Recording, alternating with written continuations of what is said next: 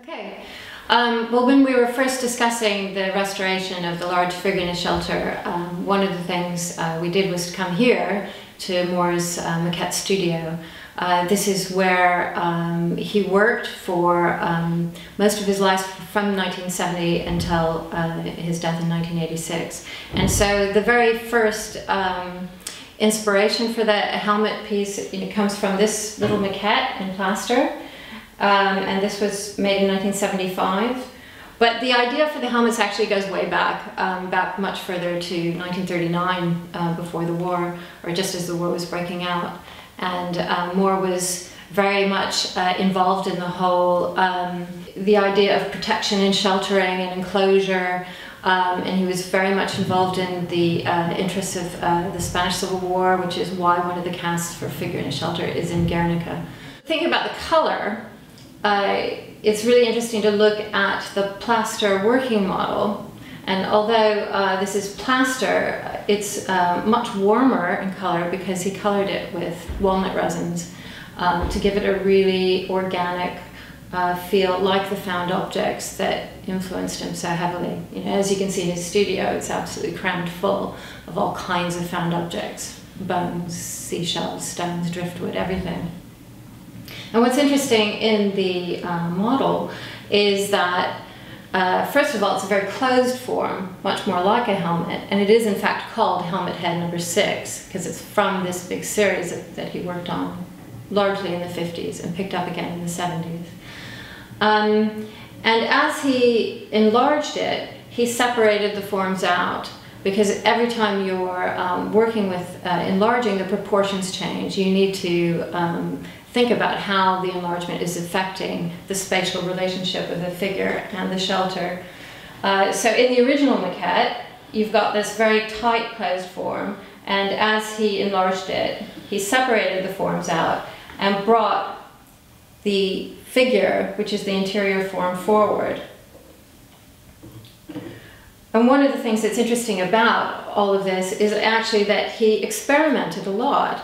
So in the original small plaster maquette, he's got a green wash applied. So he's obviously thinking about it possibly being green one day. But when he enlarged it a little bit more, he made it brown and warm and organic. And in the bronze maquettes, such as these, you've got a very warm golden brown patina, much more like the finished one we're working on with Large Figure in a Shelter. And he's also tried different things. He's tried different interior forms. For example, you've got this very skeletal shape, and this one, which is much more abstract, looking at the holes and the centers of the figure. And in this is a variation. It's actually the maquette for Helmet Head number 7, which was never enlarged. So this is the largest of that version. And here you've got the very smooth shape, much more in keeping with the enlargement for the Large Figure in a Shelter. Whereas in the maquette for Helmet Head number 6, it's got a lot more texture, as does the working model. One of the things we had in mind about the color for the patina for the Large Figure in a Shelter was the maquette over there on the shelf in his studio, which has this very yellowy golden brown patina. And also the original bronze maquette, which has a similar but slightly darker brown, and the working model plaster. So what we've chosen is something that combines all of those. And the reason behind that is really that when the forms are enlarged to the extent that they were for the Large Figure in a Shelter, they become much more architectural. And the hard edges, the clean lines, the fact that you could walk right inside and have it completely around you, it really does become you're the figure in a shelter. And really, a brown gold patina can take that architectural hard edge much more strongly than a green patina can. So Henry Moore made his maquette, then the working model size, then the 6-foot version. Upon creating the 6-foot version, he was given a commission to create the large 25-foot version that you'll see us restoring. This was enlarged in polystyrene, which is a very lightweight material.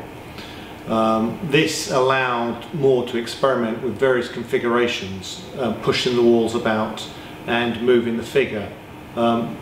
With a final result, the figure was pulled right to the front to allow more space around the sculpture. The polystyrene itself then went on to Basingstoke to the Morris Singer foundry to be cast in bronze. Because of the scale of it, the piece was made in several sections and reassembled on site here at Perry Green.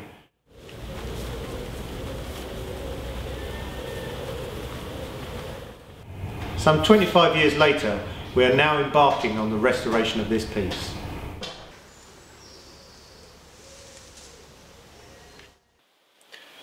So here we have Henry Moore's large figure in a shelter, which unfortunately Moore never saw finished. He saw the enlargement process, but he never saw the whole work finished.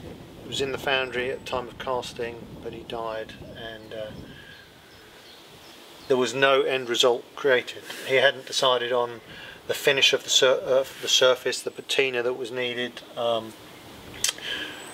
So when the work was set here and also in Guernica in Spain, his then director of the foundation, which was Bernard Meadows, his first assistant, decided on the finish, or lack of, as it were. What happened was that he decided upon a polished bronze surface, which we have up here, but the surface was then lacquered to protect that surface, which is great. It's a protective surface. But in doing that, it protects in two ways. It protects the elements from the outside, but also the inside. Because the bronze is hollow, it creates condensation. With the weather that we have, it rains, moisture gets in underneath, and through the summers, the bronze condenses, creates water inside, and that tends to leach out.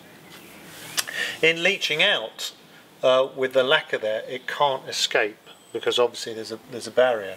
So what we have oxidization being created underneath the lacquer.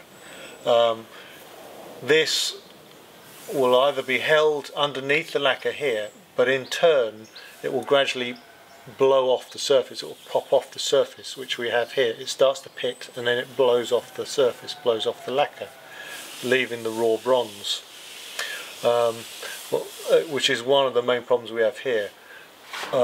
We also have the fact that with this area here, it was totally exposed to the elements. So the weather is coming down onto this, the rain, the sun, the wind, and it is attacking the lacquer from this side. So it's wearing down the lacquer from the outside in. So we have the fact that the lacquer is being broken down from the inside, and we also have the lacquer breaking down from the outside.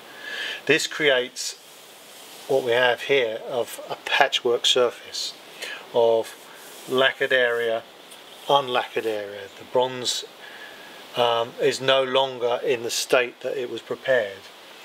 So the whole process we're going through now is machining down the surface to bring back the original surface to create a patina on top of that. If we look here, there's an area where we've already machined, so you can see the lacquered area here, the lacquer with the oxidization below it, and then the machined down raw bronze.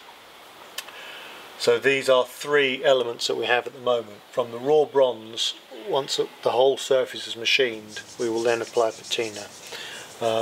At the moment, we're probably going to put on a light gold through to mid-brown patina, which will then show the highlights in the sculpture and the lowlights. We can work the surface to give it a little more life. Then what we will do, we will apply a wax coating on and a wax polish. This will protect the patina and the bronze, but because it's more organic, it will naturally break down and allow the patina to develop both from underneath, and once the wax evaporates, it will allow it to work with the elements a little more.